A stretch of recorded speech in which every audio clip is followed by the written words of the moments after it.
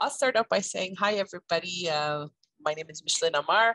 I am so happy to have you all join me on this midweek. I want to also talk about the library of resources. Notice that we filled up the library of resources of a lot of content from other teachers' suggestion, so you could have access to that also. We would like to start off today by just just mentioning if there's any news, and also to present to you all the resources that you have access to. Of course, our very own wonderful Barbara is here to report to us any news from BIM. So Barbara, the floor is yours. Thank you, Micheline. Okay, for BIM, there's going to be 2 new exams. A 4059 version C is being worked on with the French sector right now. The theory is finished. The practical is almost finished. Once it's finished, it will be translated. So I hope to get it in January, February.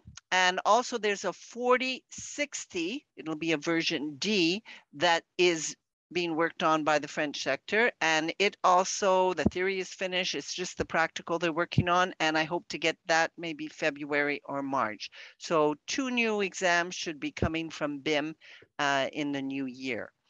If there are any questions, I've left my email, well, I can answer them now, or I've left my email in the chat.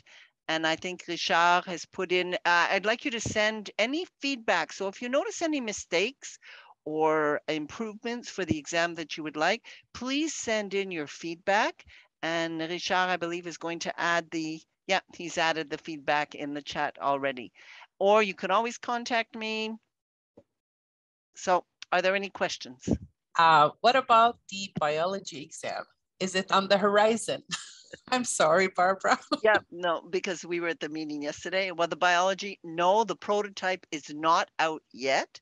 And it's my understanding from Micheline too, that it's finished in French. This is the ministry that does the prototype, but it's being sent to translation, and there's a bit of a delay in translation. And the ministry will not produce the exam until it's ready in French and in English at the same time. Once the prototype is out, hopefully in the new year, then we can start working on a version B. And if you have any biology exams that you are using in your sector, and they are confidential, meaning that you haven't shared them with other centers and that you haven't shared them with their students, and they're kept in confidential, they're kept reserved, then you can send them to me once the prototype is out, and we could have a version B. If not, in the new year, once the prototype is out, we'll start working on the biology.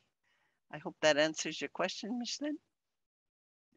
For sure. So just to let you know that we might have some local exam developed, but I guess Michelle had her finger up. You had a question, Michelle? So you said the ministry is going to be putting out a prototype for the bio? It will? Yes. So this isn't BIM or anything. This is the ministry. Yeah, the ministry. They do a version A. Yes. And then we do BCD. Right. I was wondering about that. So how come it took them so long from when this came out, the new curriculum? Okay. All right. No, I just wanted to know. Thank you very much. Micheline? Yes, I will answer that little question here. It's just because, just to let you know that we didn't have a responsable de programme for the science for a while. Somebody was in post, but then he went on medical leave, and then unfortunately he wasn't there anymore. So the post was vacant for a while. So that delayed everything. And now there is a new responsable de programme, Monsieur Félix Maltais, who I met, and he's wonderful. And that's why I had this conversation with him, and he said that he recognized the necessity to have the biology prototype out ASAP. However, unfortunately, in terms of translation, it's kind of jammed at this moment, and they're going to put the proper resources to accelerate the process. So yes, it's behind, but it will come up. super, like we say in French. I'm reusing my jokes, but sorry. So yeah, so it will be coming out, but like Barbara said, BIM will only take over the creation of version B, C, D only when they have the prototype. But that doesn't stop anybody else to do a local exam if it is created to the DEDs and that the programs need. So yes, unfortunately, and we also didn't have any responsable de programme for the math also. So a lot of our math exams are also on back order if you want to. But now we do. We have 2 new responsables de programme this year. We're super happy and super lucky, even on the math side. So, so hopefully things gonna start rolling again. Okay, great. Anybody has any question for Barbara? Yes, Barbara, go ahead. When you mentioned that they were making local in-house exams, on the BIM site, we do have a checklist for, based on the DED and based on the program, what's to be included in the exam. That might help. Do you want me to put it in the chat? I'll put the link in there, and it's basically just a checklist that covers everything, and you can make sure that the exam is balanced both with the practical and the theory. So I'll add that. Okay. Thank you so much, Barbara, for joining us and enlightening us on what's coming from BIM. We really appreciate it. And now, in terms of another resource, my friend Emilie is here from RÉCIT. So, anything new on the horizon, Emilie? Nothing to report just yet, but Micheline and I are going to be meeting next week to talk about projects we can work on together. So my dossier is Project Rise, which is all about helping teachers to create digital resources for our curriculums for adult learners. So yeah, if anybody has any ideas for science digital resources that you want to create, I'm super happy to chat with you about that. I did briefly, is it okay if I do the same thing that I did yesterday, Micheline? Go ahead, yes, please. Okay, I briefly wanted to share, I have been playing around with digital textbooks. So this is based off of CK12, which you might have heard of. They have some really cool interactive resources, a little bit like the PHET simulations. They have a whole bunch of different simulations that you can share with your students for all sorts of science topics and courses. But they also have these, what are called flex books. So they're flexible digital textbooks. So they have a whole bunch of ones that are pre-created, and I took one of them, their biology one, and I edited it to kind of fit with the bio curriculum. And they have ones for like a bunch of different math topics too, and other science topics. I started with biology because I really loved biology as a student way back when. So they have, you can break the book into different parts. So I cut out all the parts in their book that like don't apply to the curriculum, that I didn't see in the DED, that I didn't see in the program of study. So like I created a chapter on genetics, and let's see, so I pick a part in this book and it tells me I can start, reading about this, or I have some other ways to learn. So they have like little videos, little interactive things. But what does the textbook look like? So it looks like a normal textbook, except all the parts that are in green, I can hover over them and it'll provide me with a definition, which is pretty cool. There are also sometimes different, like I highlighted this part of the book. I can write myself little notes as well. There's practice associated with practice questions, knowledge type practice questions associated with each chapter. Oftentimes they'll have so here's a little video that's embedded into it. Sometimes they'll have interactive activities embedded in. And for my learners, I can also, so I can assign this to my class. I can share a specific part with my class. Do display settings. This is what I'm looking for here. So for my students who have trouble reading, I can change the size of the font. I can change the background so that it's a bit, although the yellow there isn't so great, so maybe I'd want to pick a different highlight color. But I can change the background color. I can also change how much space there is in between the lines. So I'll just change that back there. And what's really cool about this is like this, all this text and everything that's in here was already here. But as the teacher, let's say I only want, there's a section in this page that my students don't need to go into that much detail about blood. I just really kind of want them to know like blood types and the genetics behind blood types, people mixing blood types, whatever. I can cut out different parts of the text. I can add in whatever I want. And so you can really customize it to suit your needs. You can also create, like, let's say there's a part of the curriculum that doesn't exist in this textbook that I was working from. I can create my own pages from scratch and put in whatever I wanted. So like for reproduction, for example, there was a section towards the end about like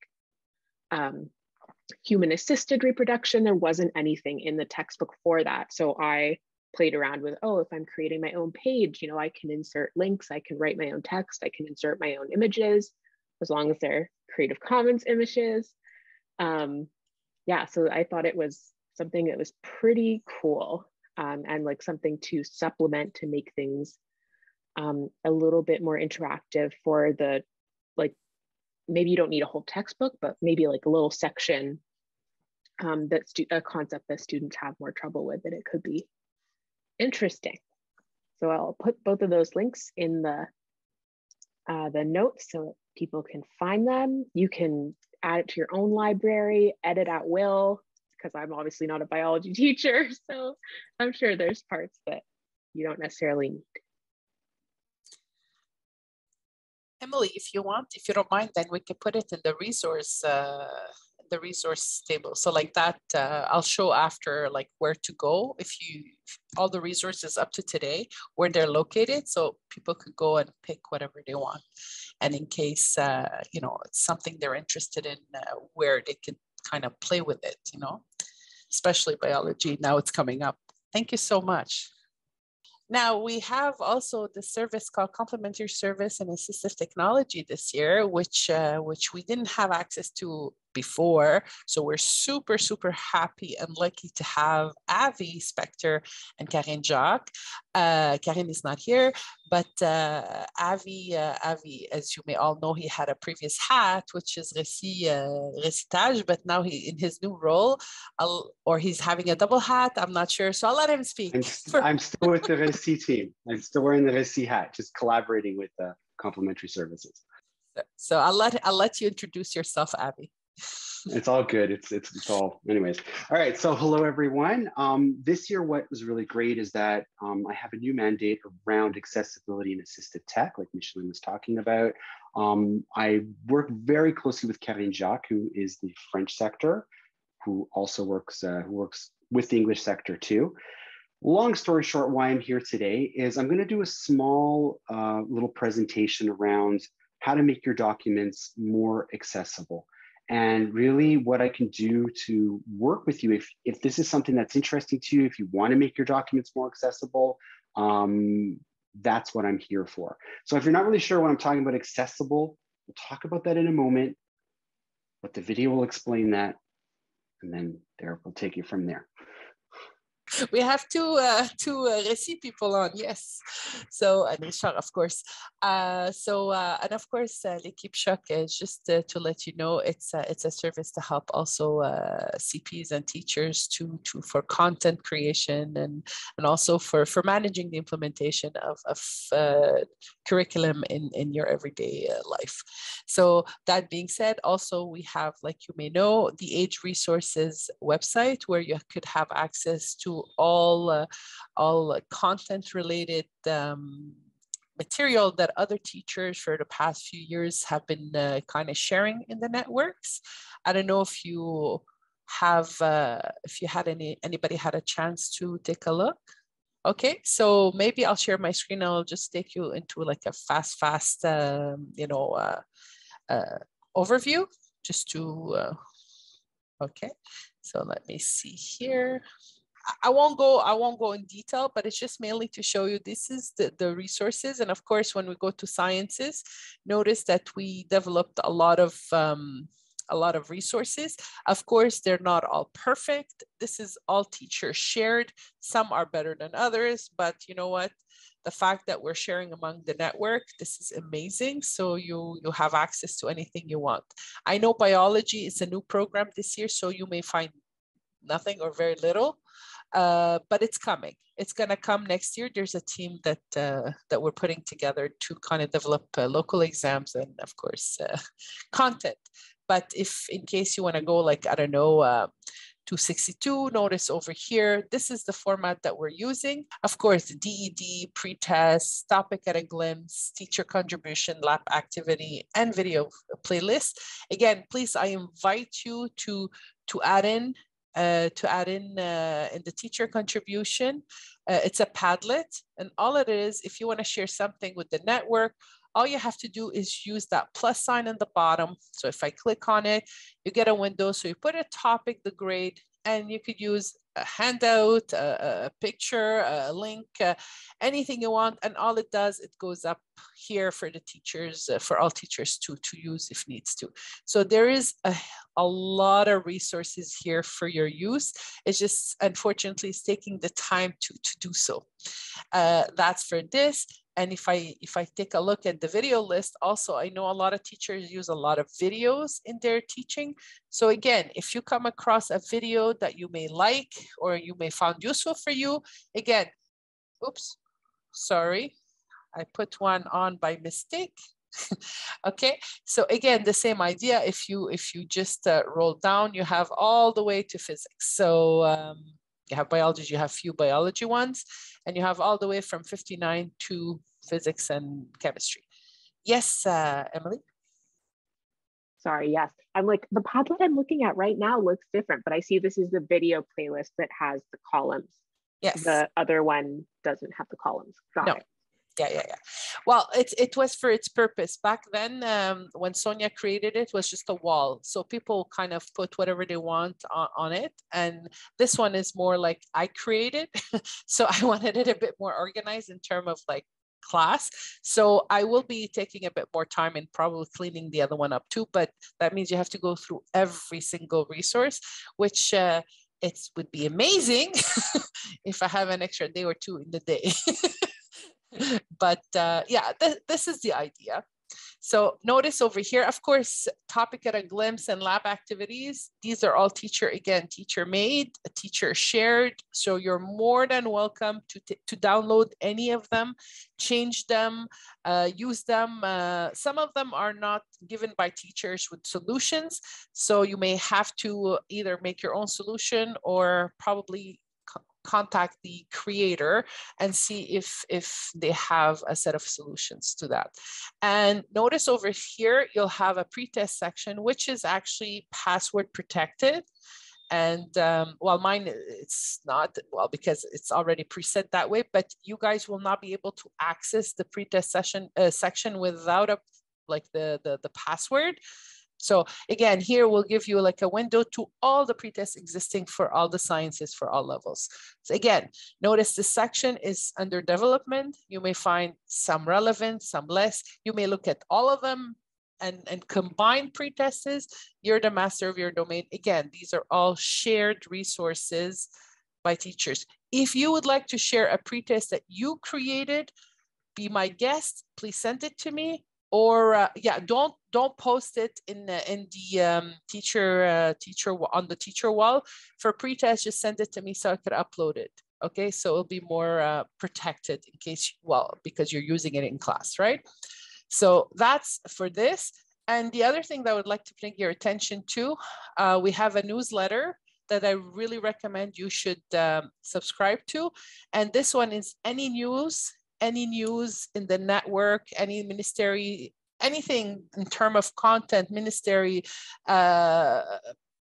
partners information, I recommend you register because you'll get the information. And we publish like third week in the month. So we get to see if there's any workshop done or any resources done available to you, new ones, what's happening in the network so you could stay current. So that's for that. And there's some workshops. So I'll let you also enjoy the discovery if there's other things you would like to look at. But in short, this is what the website is for. And of course, we have access to all our partners on our website. So we have access to the RÉCIT website, we have access to Proceed's website, we have access to all our partners on the website, also at the bottom of every page. So if this is something you would like to also consult, you can get to any other website available to you. So that's for this. I would like to also maybe let you know that I assisted to the on the French side where for the Science Après-cours, and we got to have a conversation with the responsable de programme, Monsieur Maltais, and he brought a question. He wanted to consult teachers on the idea of memory aids in science. The feelings, because they're not allowed to have a memory aid at this moment in science, but he was wondering, somebody had suggested that it would be useful to have a memory aid in science for the science students. And on the French sector, the consensus was they would rather spend their time and energy on a better formula sheet and not necessarily a memory aid because they felt that they didn't need it. So I took it upon myself to bring that question on the English sector to see if you guys feel the same way. For me, I always thought it was kind of odd that they could have one in math, but they couldn't have one in science. So I always found that a little strange. So I see that kind of as an argument for yes, there should be one. But I understand what they were saying, like if they had a better formula sheet, then you wouldn't really need it. And then you wouldn't have to spend necessarily class time helping them get themselves organized and producing one. And this is my first year in adult ed, so I'm not entirely sure of everything that's included, but I know a few times this year, like I've had to check with somebody else when a student asks me, do I need to know this? Or, like for instance, like the solubility rules or polyatomic ions, like they'll ask me, do we have to memorize those or are they going to be given to us? And being new, I often don't know the answer, so I have to go find out and get back to them. But, as long as that kind of stuff is included, then I don't have a problem with them having just a formula sheet and not a memory aid. But if we're kind of trying to be science, math similar, then maybe it would be a good idea to have the same rules in both courses. Good point.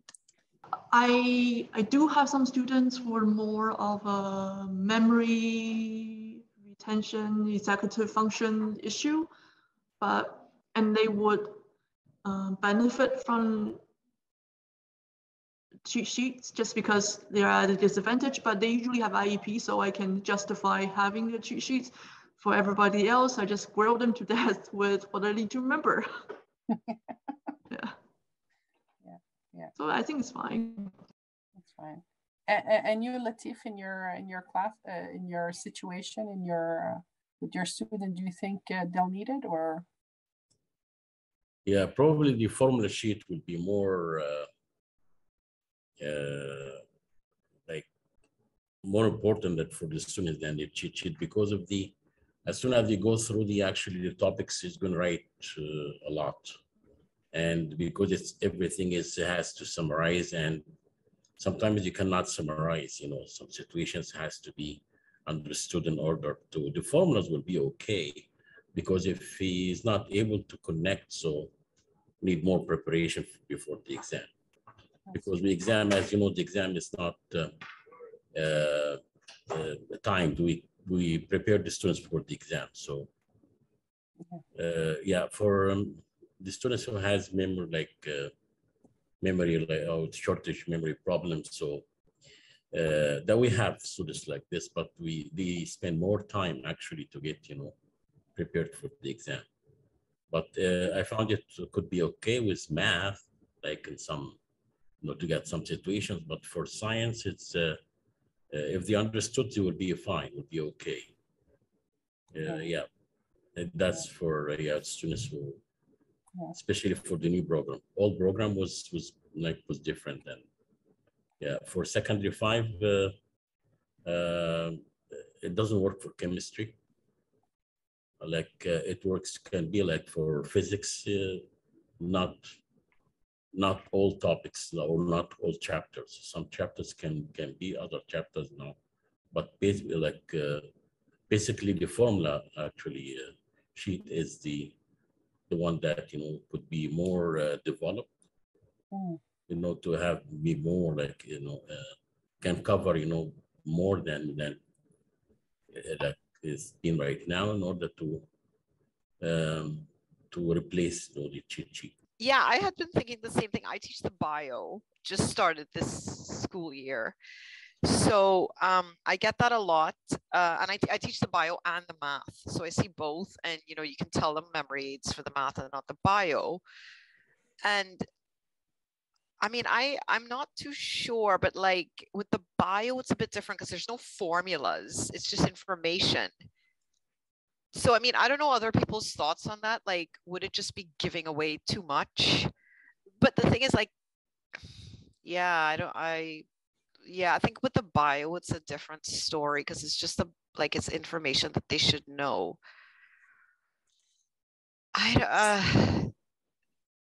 So my question to you may be, if we like just go on that topic specifically, if we start giving them a memory aid where they could write down information, is that going to influence the questions on the exam? Because we know right now they could actually ask for like define or what is. Yeah, and it's but just right there. Yeah, but the thing is, if we're going to start giving them this information, does that mean it's going to be an adjustment to the exams? They cannot ask any more questions in terms of like define this anymore. So yeah, I think so. Right. I don't know if any of you ever had open book exams, say in university. They were often way worse because they were a lot harder because you could have your book open for them. Yeah. So if they're gonna kind of go in that route, then it could be a problem. Yeah, I kind of agree with that, actually. I mean, for the chemistry and physics and physical science and stuff, like I can understand with the formulas, but bio is a tricky one. Yeah, but I think even in science, to think about it, Michelle, there's a lot of definitions too, right?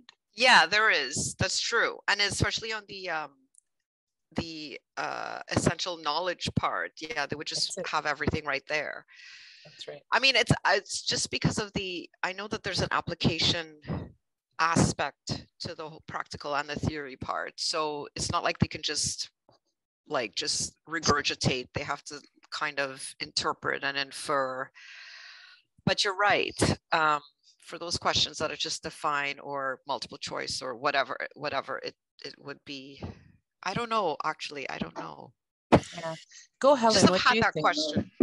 Yeah, thank you. I was going to say my concern was like memory aids, particularly in science, and honestly, even a little bit in math, is they're great for good students, but for your middle and low students, they often do them a bit of a disservice because they were almost like I don't know how to say this correctly, right? Because everyone's like, oh, well, you can just look anything up on Google, or you can always just look anything up, but you really can't.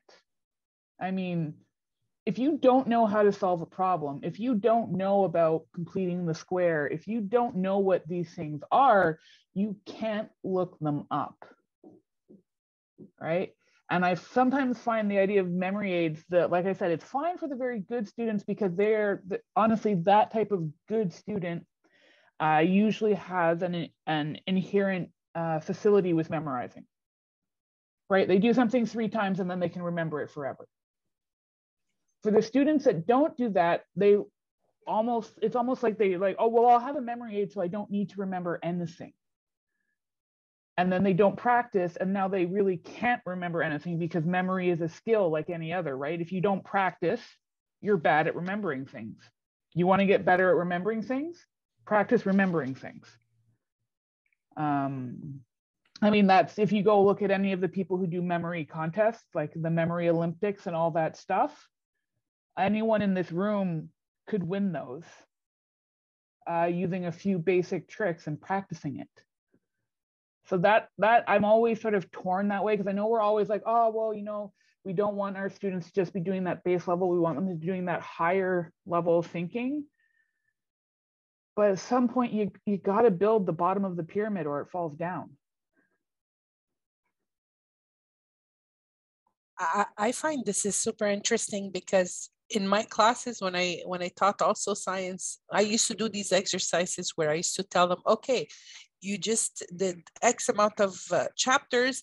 Now let's go back for every chapter and write down like a sentence or two of what you remember of it. So I know my strong ones were able to put it in point form. Oh, this is the idea. This is the idea. But the weaker ones was like rewriting all their notes, everything. So you're walking into exams like really with memory, like not walking to, but I used to allow it to the pretest just to help them out, the one who have difficulty.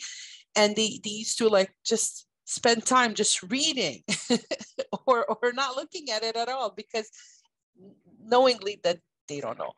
But for our students who do have IEP, this is not in this category, by the way, because IEP, they have other accommodation for them. But we're talking about the regular kids who don't necessarily have IEPs where there's no accommodation for them. So I don't know. I might agree with you, Helen, on that one. It's, if we want also to have easier questions in the general knowledge one and the essential knowledge portion also, you know, we may not do with the memory aid. Yeah. Yeah, just on that topic of, you know, like breaking it up into chunks, Micheline, like I think some students really struggle to see the forest for the trees. Like they see everything and then they can't pick out the pieces that are important. And I like that idea of after each chapter, the student has to do some kind of synthesis activity to pick out the important pieces from the chapter, so that then by the end they have that, even if they're not going to use it for the exam, they have, this is everything that I've learned in this course, not like everything I wrote down for this course in my notebook, but here are the most important things. And that's like, that's not something that we might focus on as like subject specific teachers. It's more like a study strategy. Yeah, Helen, like having your students do concept maps, that kind of thing, those kinds of like explicit review activities where students are really asked to, out of everything that you've learned, what are the takeaways that you need, but like with that teacher support to help the struggling students who like really can't see. I was gonna say, I straight up in all of my science levels, including physics, have found that I have to explicitly teach how to study. And I have a handout that's like, okay, this is how you do flip cards to be effective. This is how you do Cornell notes to be effective. This is how you do a concept map to be effective. Try the 3 types, use the one that works for you. And I guess that's sort of, like I said, that's part of my issue where like I'm really uncomfortable with memory aids. Just because I'm not particularly old school. I don't think I am, right? But like, there's just, you know what, like it's like when you're at that party, right? And if you're trying to remember who's in that film and somebody knows versus everybody has to Google the bloody thing, right? Like which one's so much faster? And then you just start adding up that 10 minutes, all the times that you had to Google something instead of actually knowing. It's this huge amount of time in your life that you're not spending like doing stuff. So I just, you know, promoting that just seems so odd to me. Just not even in science, not even as an educational thing, right? I'm really glad to hear that we're on the same page from the French sector and the English sector, that we feel like, I don't know, I mean, obviously memory aid has its purpose in terms of studying and gathering ideas and concepts, like you're saying, like study, not only synthesizing, helping them like kind of, you know, I guess study the subject, because we all know our students have a lot of gaps, and learning how to study and synthesizing is one of them, right? So yeah, and the fact of almost having that, oh, something that I don't need to remember because I have another tool, it's kind of takes away from the learning itself, right? I think again, but I don't know, I mean, every level is different. It has good sides and bad sides, like everything.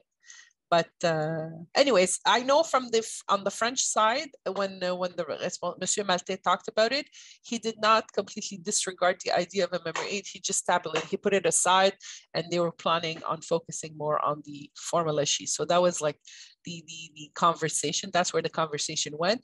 But that doesn't mean that they kind of say, oh, absolutely not. It's still there. It's just, it's not going to be a priority for what's coming up. So so that was one of the conversation we had on the French side. Another thing I wanted to bring to your attention, actually point number 2, which is we're able to find, I got a notice on PHET with new simulation, but I would like to share my screen with you again, just to show you this is another set of resources that I thought as a teacher I would really appreciate. Hold on over here.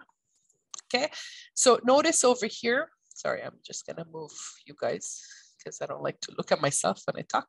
So notice over here, these are all, I put together a list of simulation for the science courses. Of course, some simulation can be used in many courses, but these that I was able to kind of pick up and put together with the course that I think this might help, you know, either as a review, either as an activity or a support activity to the content.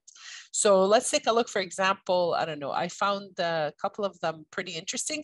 So let's say, for example, if we take a look at the greenhouse gases, what I found interesting is it's a simulation, of course, interactive, but notice over here, you could have, of course, you have the sunlight, you could increase the concentration, lots, very little. And notice this is what's happening. Do you want to have a cloud added? If I want to add a cloud, look what happens. The temperature in terms of energy balance. So it's a pretty neat assimilation that you could accompany what you teach in class, and sometimes just as a visual. Right? So if we take a look at another one, like over here, which I thought super interesting. I know in our previous meeting, balancing equation was a big issue, right? And notice something like that, like this new setup, you have teaching resources, activity entrance, like you have a lot of stuff that you could use, handout accompanying these simulation. So I thought it was such a neat simulation to use. Like, if let's say I increase here and it shows you like a visual of if it's right or not, and if it's you could play with it the way you would like, separate with water, combust methane. So these are all little activities that you could do. So you could add, let's say, balances. So if you want a visual support, so you say, look, it's not for somebody who have difficulties. This is a super interesting way to kind of visually show, oh, I need to increase, and look, it's just getting worse, or I decrease, or I increase, but here I have to, maybe decrease, whatever. The whole idea is to have this balanced, and then to play with it, but not only in terms of a formula, but also whatever method the student would like to, play with. And again, this is just, and notice this way also, you could have it in terms of a formula like. So I just thought this is a super interesting activity simulation that could help in the teaching of these difficult topics to some of us. And again, I'm not gonna go through all of them, but please, if you have a moment and take a look at this, if you use any of them and you find the course doesn't make sense, you could adjust it. You could just say, no, I use it for this other course, like greenhouse gases, I use it mainly for 62, but you might have a recurrent, maybe if you want to reconnect it to 64 when you're talking about pollution and whatever. So anyways, or bring it back in chemistry if you're talking specifically about effect of contamination, whatever it is. So I thought this resource, the set of resources would be useful for teachers. And if you find other simulation that you came across that you find that might be useful, you're more than welcome to keep on adding to this list. Okay. Yes, Emily? I signed up for their newsletter last night so that I can get updates. And one thing that I noticed when I was exploring their website is you can actually embed the simulations in your own resources. So if you're using like Class Notebook, for example, with your students, or you're using a Google Doc or whatever, you can actually, can you embed in Google Docs, Abby? I'm not sure. I know you can embed in OneNote. You can like export to Classroom and stuff so that the students don't even necessarily need to be like redirected to their website. You can use them directly in the tools that you're already using, which is cool. Yeah. And if this is something you would like to maybe work with, like in terms of, okay, I have a simulation, I would like to make a worksheet that maybe goes with the simulation, that to guide your student with like to a simulation with a purpose. Obviously, this is something we can do if you want together, or we could even like work with RÉCIT on how to embed this in your own like lesson plans and your things. I left at the bottom of this document that I thought was super interesting, humor, right? Like if we're talking about scientists and what they do. So of course, this is the geeky side of me that when I read this, I thought it was super funny, because if you know the scientists, what they're known for, you'll see how this is relevant. And this could be almost something like you could give the students and say, okay, why we're passing these comments with these scientists, and get them to like figure out who did what. And anyways, this is just my geeky side that I thought was fun. So do you guys do you find a list like that useful? Do you want more? Do you want me to keep on looking for more of this kind of material content for you guys? Do you use simulation? Sorry. Is this the site, the Colorado EDU? Is it just chemistry and or is it there's their bio stuff too? If I went on it? Yeah, okay. There is some bio stuff that I have already put in a list, a special list for itself. So we're going to talk about it more. Oh, okay. Michelle. Okay. Yeah. Okay. So they do have bio, they have math, they have science. So they really look over like math and science. They have other things, but this is the section that I look for. But this is specifically, we pulled them together for like more the sciences that we use right away. The other ones, like the biology, there is a couple that they use, but I found other simulation elsewhere too for bio. But I was just wondering, do you guys have labs? Do you use simulation in your teaching?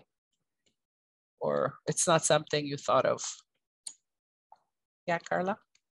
Yeah, we use it sometimes, like I've used the physics classroom, but I like the ones that you have. But I see it. I use them more just as a supplement. So yes, we do like real in-person labs, but it's nice to use those as a supplement. Or sometimes like when they're when the student's just reading something from the textbook, it's always, you can read something and not have any clue what you just read.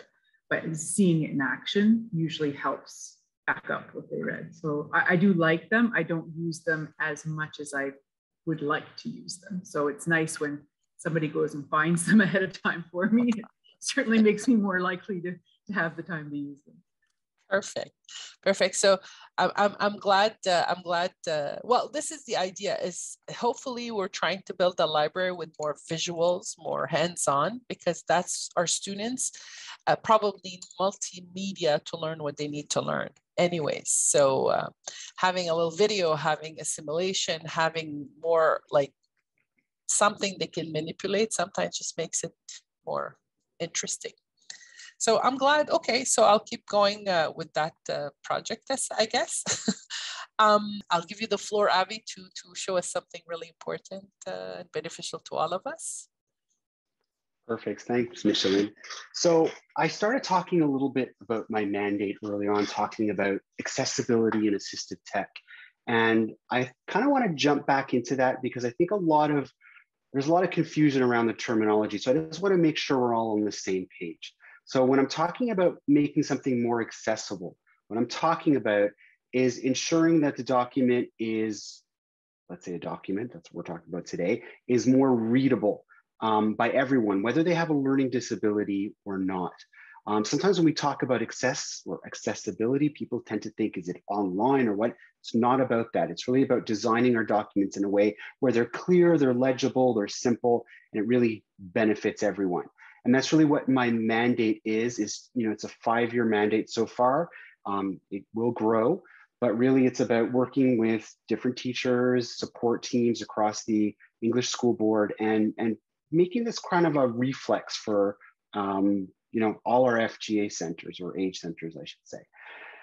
Now, one of the things I always like to talk about when I'm talking about accessibility is I keep on repeating this point that I just said, that if you're making something more accessible for someone with a learning disability, it actually ends up being more legible and more readable for those that don't have a learning disability. And I'm going to share a quote with you that was in a recent presentation that I give, and I think it summarizes it really well. So I'm going to put that up on the screen. I'll just give you a moment to read that.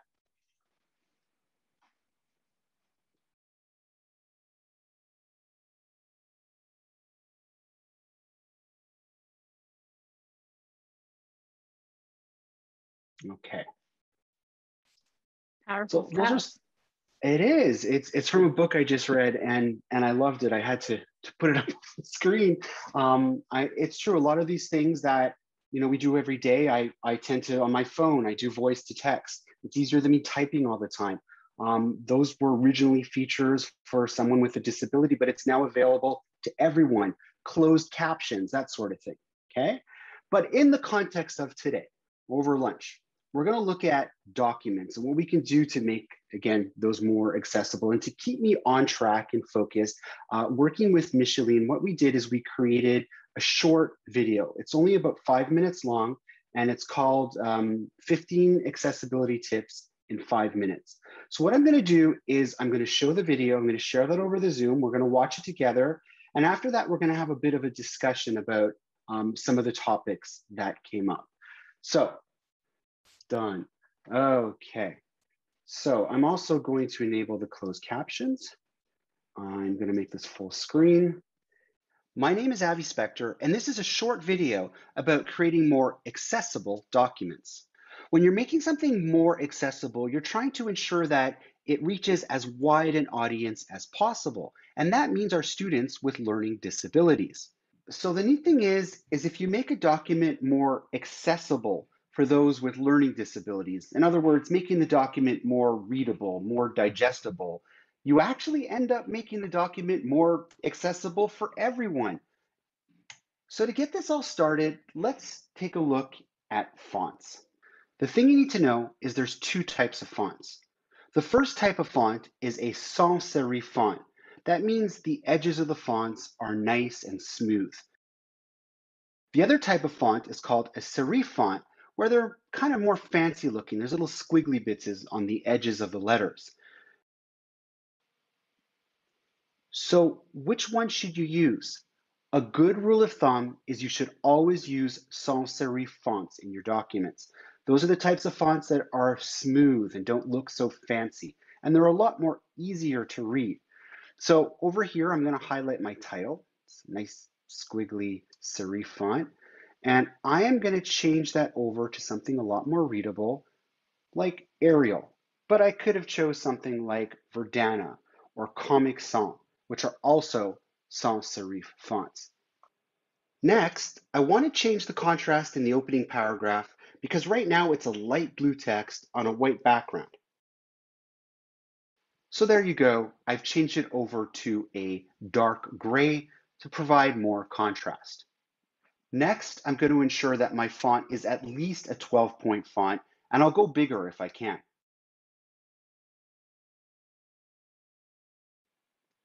So there you go. I've changed this over to a 12-point font in this particular case. Next, you'll notice that the spacing between my lines is only one space. In order to make this more readable, I'm going to change the spacing to 1.5. So as you can see here, the text has a little bit more room to breathe, and now there's more spacing between the lines. Not only does this help make the document more readable for everyone, but it helps those with dyslexia. Changing the spacing between the letters increases readability too. Here, the individual letters are tightly packed together, whereas in this example, there's more spacing between the letters, therefore increasing legibility. Next, I want to talk about titles or headings. Typically, you might go into a document and say, okay, this is a title. I'm going to select this and make that a bigger font. It's not a good practice as screen readers will not announce that as a title to students. So what I'm going to do to change that is select my text, and I'm going to change this over to a title or a different heading. And I'll leave the resulting title left aligned because I want the justification to be the same throughout the document. So now that we've touched on accessibility in regards to formatting of a document, let's talk more about what we can do to make our content more accessible. To keep things simple, you want to ensure that you use short sentences throughout your document. It's also a good idea to avoid using synonyms. For example, if you're using the word buy and purchase throughout your document, you want to stick with just one and repeat that throughout. In this case here, we're sticking with the word buy. You'll also want to avoid the use of italics, which decrease readability in the document. Be intentional with your use of bold. You'll want to make sure that you're consistent the way you use it. A good suggestion is to ensure that your questions are always bolded in your activities so that the students will be used to that format when they get to the exam. You'll also want to minimize your use of tables. The reason why is that screen readers often have difficulty reading out tables. A better practice is to use bullet point format as seen here. Add page numbers. This will help students navigate the document. And let's talk about URLs or web links. Don't insert long, complicated URLs into your documents. It makes it quite difficult to retype if this is printed on a piece of paper. Instead, use a link shortener like a bit.ly, a QR code, or even better, both. It's also a good practice to let the students know how much time it takes to complete the assignment. Now keep in mind, this is an average. It may take the student more or less time to complete, but it's good to have a signpost. Last but not least, let's talk about the appropriate use of images in a document. If the image does not support the text for comprehension purposes, it's better to get rid of it. You want to keep things as minimal and as clear as possible. So this image of the bike and the dog doesn't really help the students. So I'm just going to click on it and delete it. So that's that for now. And those are just some of the basics. But even those few steps will help ensure that your document is a lot more accessible. So just before I open up the discussion around that, let me just bring my window over here. I wanted to just 3 other points which are not mentioned in that video. That video is really a focus on the why, not the what. It's intentionally designed that way. I didn't want to say, click this, do that, because some people are using Word, some people are using Google Docs. It doesn't matter. It's really about being aware that, we can do these things. And then after that, you can look around in whatever, if you're using Office 365 or Google or WordPerfect or whatever you're using to implement those accessibility features. Also, not everything in there is an absolute. When we start talking about this, and when I start reading research papers and talking to different teachers, it's hard to say, you know, students with dyslexia need a green background. Well, no, some students might prefer having an orange background or whatnot. So the idea is to be aware of a lot of these things. And if you see a student that may be undiagnosed, because not all our students are diagnosed with learning disabilities, but they're struggling reading or whatnot, is to suggest some of the things that we've done here, making your font sans serif, or, you know, putting more spacing between the lines, et cetera, et cetera. And that's that. So I'd like to sort of jump into more of a discussion. There's enough of me talking, and see what comes out from that. We have Emilie as our first person. Go ahead. But the part about tables are used a lot in science. So is there a better way to organize a table so that it is easier for people to read? I don't expect you to have an answer for this right now, because this is like a random question. Okay, so I have like a pseudo answer. I believe so, yes. I was looking in my research to see if there's some way to format tables in a different way. So the screen reader there, when I say the screen reader, I'm talking about a piece of software that will read it out. The danger of leaving the tables the way they are now is sometimes it doesn't know which direction to read them in, and it's just a big mess. But I believe there is a way. But in the meantime, if you want to be absolutely sure, yes, you should use bullet points.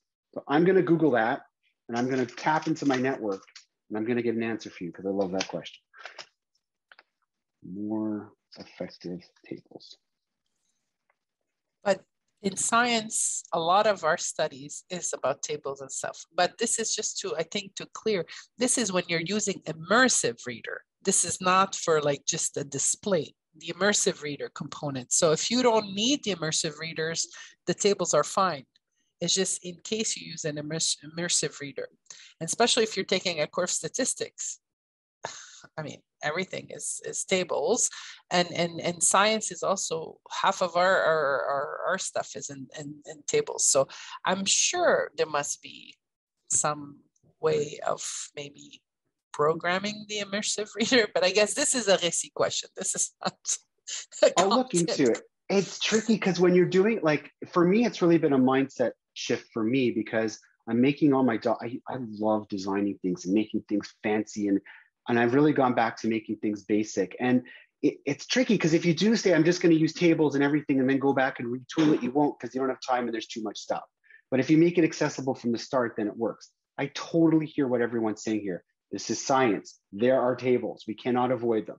I'm going to look into it so that I will. I'm pretty sure it exists. Thank you. Well, I'm gonna ask another question, Abby. We talked about immersive readers. I know this is a can of worms. Maybe we don't want to address right now. I love can of worms. Yeah, immersive readers. I know this is probably for students who requires somebody reading to them, and I know this is a good practice sometimes to have an immersive reader read to you the problems or part of the learning, I guess. I know you're probably gonna have, maybe it's not fair to put you on the spot like that, but maybe something, do you recommend like how we can use immersive reader for like as an option for our students? Like if you have a student who has difficulty reading, you know? So again, I'm gonna go with that all approach. I was speaking to a consultant from the youth sector. If we just say, we're only using immersive reader for the struggling student, that could stigmatize that particular student. So what you can do is, and I know some of us are teaching individualized classes, but you can say, hey, everyone stop. I want to show you a piece of software that will help everyone. And what I can do, like even in this short amount of time, I know we have 5 minutes left, but I would like to show really quickly when we're talking about immersive reader. So immersive reader, what it is, it's actually something that's built into Microsoft Word. And I believe most of us, Michelle, you guys are your Office 365, Helen, Carla, I'm not sure, but most of us are Microsoft Words, right? Yes, thumbs up, Cool. All right. So this is just a typical Word document. And let's say you have a student, you've given them a Word document or they're working in a Word document. What they do is they click on View, they go inside Immersive Reader, and this is something you can show to the whole class. And when I do that, what it does is it takes my document, and right now it's, well, it made it really simplified and cluttered free. But if you notice over here, there's 3 different columns. Like for example, the text preferences.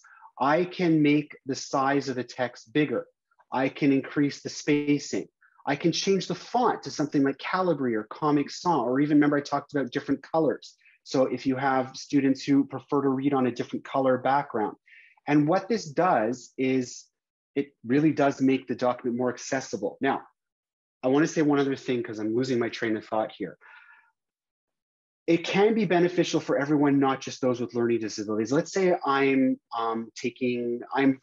French mother tongue, and I'm learning about this stuff. We're learning about, I don't know, something in science. You can actually activate a picture dictionary. Say my mother tongue is French, and I can click on different words. And if I click, for example, on that, it's going to say beau. Beautiful. Okay, so it's giving me a picture dictionary, and it doesn't have to be only French. I know I was talking to a student the other day. She said all her students are Persian. Well, there's Persian in here. Okay, so again, it could be useful for everyone. And when I'm done, you can also read it out. Lower St. Lawrence, Saguenay, Lac St. James, Abitibi, the North. But see how it's doing it with a weird accent? You can say, well, translate the whole document into French. And if I play it back now. Il y a de beaux endroits à visiter au Québec. Cela comprend la Gaspésie et les îles de la Madeleine. So any document, I just click on back, and now I'm back inside my Word document. So again, Micheline, I hope I'm answering your question. You could say to the class, I'm going to show you a neat little tool. Anyone can use it. Show some of the stuff that I just showed there. I know I just blasted through that in 3 minutes, but yeah, there you go. Immersive Reader. And if you're in a Google board, there's something called Read and Write, but I know we're all Microsoft here. This is super awesome. This is super, super awesome. Thank you very, very much, Avi. PDF gets a little bit more complicated, Helen, not with Immersive Reader. So you have to bring in the PDF, but if PDF has tables and images and all that sort of thing, it's going to be a mess. So there are ways around it, but it's really intended that if you're sharing your documents as Word documents, you can make it more readable. Word document. I think you can bring PDFs into Word and it'll transfer it into a Word doc, right, Abby? Can, but it brings in all the formatting and the pictures, and then there's letter K's all over the place, and it's not ideal, but there are tools for that. I'm not saying it doesn't exist. Like Google Read and Write does it really well, et cetera, but yeah, I'm trying to just bring it down. Go ahead. I was just bringing it up because, like, for instance, if I'm sharing something digital with my students, I usually share it in the PDF form, so that they can't click in and like delete stuff and change stuff and then be like, but I don't know what the document is anymore. You know what I mean? So you could always share it as like a view only link. That way they can't edit it, but they can still see it and click on the things and Immersive Reader it, I think. You could, we can try bringing in a PDF. There might be an option that says do not bring in images, or you might have to copy and paste it. I was going to say, it's also the other advantage of PDF is, of course, because tons of students are working on their phones. Yeah. And the downloading and accessing of documents on phones is much smoother for PDFs. So Helen, I do have an answer for you. So Immersive Reader does exist on the phone, and there's a way of taking the phone, you just put it over a worksheet, you scan it, and everything we're just seeing right there. So a student can translate it into French, have it read out loud. It doesn't matter if it's a PDF or what. Handwriting, no, but any printed document, it works well. If I had more time, I would show it. Cool. This is definitely an invitation for next year. We would love to have you back for sure on Immersive Reader, because I think this is something, it's really, really useful in science and math, of course, but in sciences, because there's so many documents to read also, and it's a good habit, like to like you said, to normalize all these tools. I think exactly. accessibility is about normalization of tools. And thanks to Richard with his great suggestion, which I've been thinking a lot of. I think I'm going to offer this to the English network, and it will be available for all subjects. And Awesome. Just an Apres-cours that really goes through Immersive Reader on Word, on the phone. And I love all those hard questions. So Helen, I am going to figure out something with PDFs. Helen is an A+ for hard questions. I love it. You know what the questions are hard is when people say this is a stupid question. I'm like, oh, those are the hard ones. The hard ones I like. Well, regardless, Avi, we will be booking you next year somewhere, somehow, with probably a list of topics to go over and enlighten us with your expertise. But I want to just extend a huge thanks for you and for Richard and for Emilie and for Helen for being here. And I wish you all a beautiful, beautiful holidays, restful, peaceful. And hopefully we will pick up these Science Après-cours when we get back in the new year.